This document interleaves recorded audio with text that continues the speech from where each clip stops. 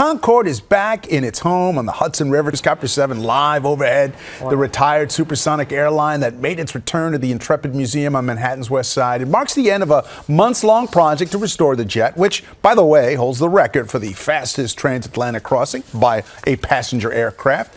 That record, I have something special for you on that. But yes, the Concorde has now officially made its marvelous return. I want to show you. You see from up above, look here on the ground, that huge 300-foot white crane, really the thoroughbred of cranes. It moved this aircraft using a custom-made lift frame and carefully placed it back down where it had been, right next to the Intrepid. You could leave London in the morning and arrive in New York an hour before you left.